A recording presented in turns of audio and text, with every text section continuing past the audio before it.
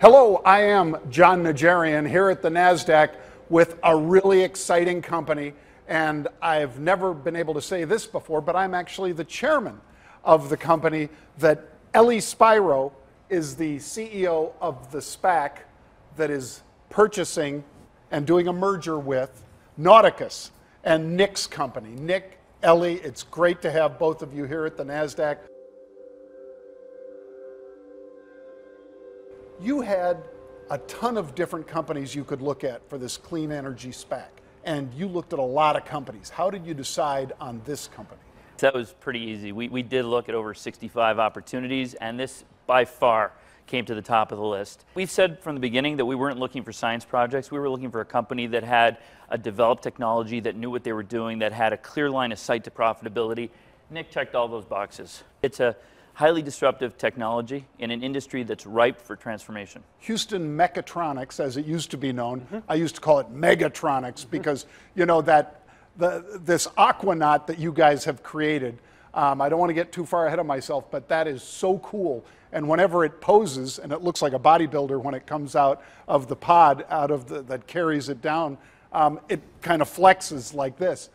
You guys over at Houston Mechatronics and now Nauticus, the name of the company, have been working together for 20 years. You guys started off at NASA, and I think when people see and hear about what you've created, it's pretty clear you guys really were rocket scientists. So first tell me about the inspiration that you got from that work at NASA, and then how you translated that into something under the sea, into Nauticus.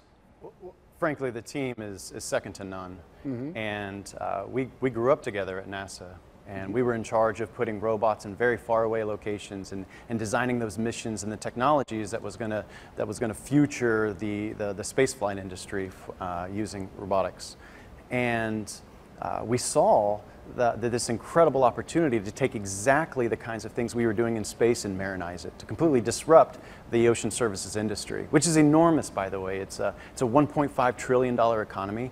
A lot of people don't even consider it. But what we saw, and the expertise of the team, lend itself so perfectly towards how we do things in space and how we're going to do things differently underwater. I mean, if you can make something happen on the moon that far away, you can certainly do something under the water in terms of communication to that vessel down there and so forth. And this isn't a tethered robot either.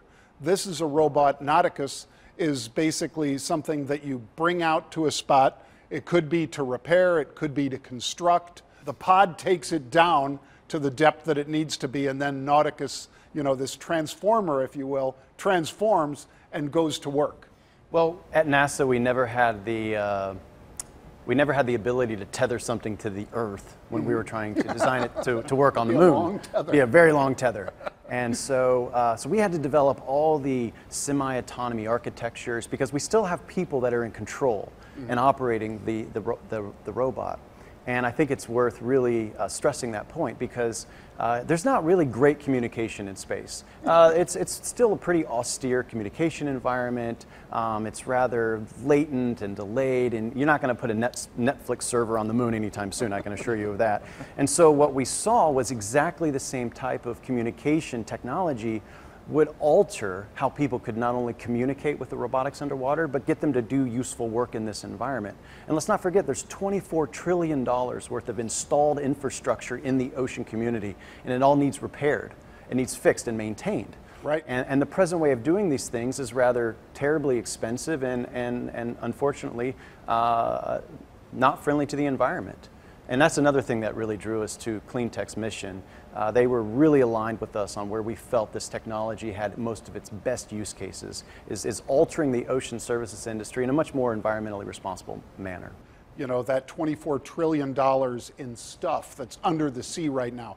Some of it's traditional energy, some of it's the new energy, whether it's waves or whether it's wind farms. And a lot of those, of course, have to be repaired, installed, changed out, all that sort of stuff by something like Nauticus. And before Nauticus, it was tethered to a ship, and that ship just pulls out there next to, I imagine, a bunch of wind farms or something, and is belching out diesel throughout the day, It's fuel not, oil. It's not a great visual, John. No, really and it's isn't. tethered, and it doesn't have near the usability or flexibility that Nauticus has to basically repair what is corroded down there or to install an upgrade or whatever it might be, correct? Well, some of these surface ships, they're putting out about 70 metric tons of CO2 per day. Let's say we're trying to do some maintenance or help construct part of a wind farm. It's not really a great visual, and stuff that we have considered is wind farms aren't terribly far from shore. You know, we're not going out 200 nautical miles. And so things that are relatively close to shore and relatively shallow water can be, that type of work can be done in a completely different way. And so we don't see the necessity nearly as much being reliant on these large ships as the present industry is doing these things today. And so I think things that were born in the conventional energy industry, I don't feel it's as appropriate for the emerging energy transition industries like offshore renewables. Forbes magazine just recently called you guys the Tesla of robotics, undersea robotics in particular, I suppose, which is pretty high praise. This is a rechargeable unit that goes down there. It's not putting anything out into the ocean. Well, there's an entire electrification of the subsea happening right now. And the industry is dominated by not only these large diesel ships, but also the hydraulic infrastructure that runs the current remotely operated vehicles. We operate these with a mouse, much more like a video game. And so we don't have to exchange nearly as much information between the robot. And that's really where our asymmetric advantage comes from. So it's more efficient and it's cheaper for the consumer, and so the users here are going to get a lot better at what they do and a lot faster, with obviously much less diesel going into the air. This is a situation where you have more demand than you have supply. I mean, more companies want what Nauticus can do than Nauticus can supply right now, which is a great position Absolutely. to be John, in. as part of our diligence, we spoke to a number of the players in the space. They're looking and they're chomping at the bit to get access here. When you do a cost comparison, Nick, I think you told me it's about $100,000, is that a day, for the use of a traditional, like you said, a ship that goes out there belching fuel oil into the air and all that, to a tethered not robot, but to a tethered device under the sea, versus you guys. We're over half the expense. Because of the disruptive piece of technology we're bringing, that is also at an extremely high margin for the business. So that's what makes our business, I think, very attractive to public investment, like Ellie's bringing to the table, but also the customers that are really craving this. There's a lot of downward pressure in the ocean industry right now to cut costs, and especially emissions. It's going to take not only a technological evolution, but a revolution. And that's really where we're centered on, is putting in the disruptive technologies that are going to really change this industry. Right, and you know, great example just recently, Ellie, was when that Chinese container ship had to anchor off Long Beach for a long time, and I guess during some rough seas, the anchor dragged and it ripped open a pipeline, and that pipeline had to get both shut down and repaired. And this would have been a perfect example for what could have avoided this. Definitely. When somebody does a SPAC, they raise money and they've got their SPAC. And then during the de-SPAC process, they raise additional funds in many cases, most cases. And you guys have already done that. You're already fully spoken for from the prior investors. That's right. Another one of the reasons why we like Nick and the team is they brought on some very significant strategic investors who are large public companies that are leaders in their space.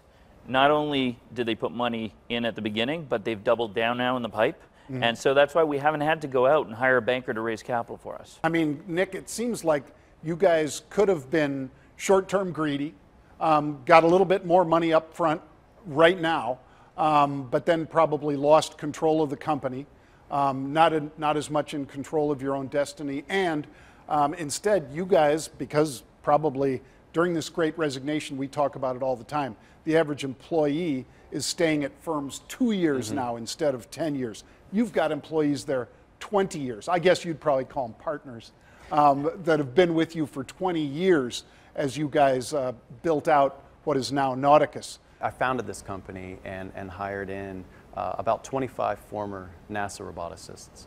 And it speaks volumes to the mission that we all feel compelled to attack together.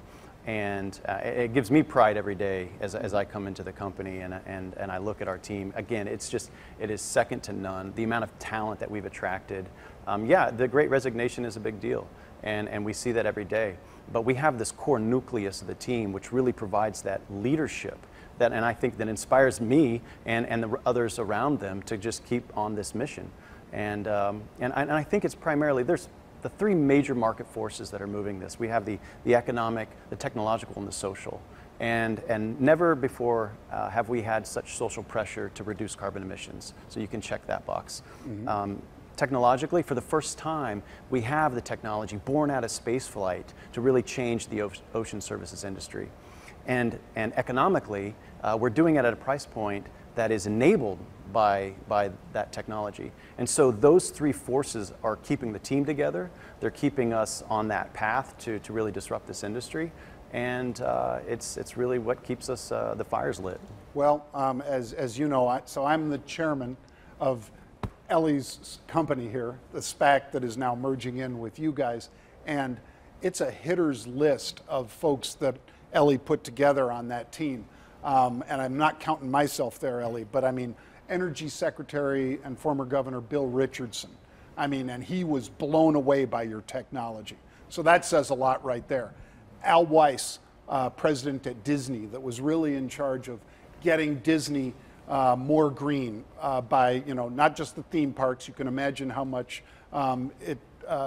in waste and everything else you can turn into something else at a Disney theme park, or with those ships and things like that. Al Weiss was the president of Disney for, I think, over a decade. Over 20 years. Over 20 years.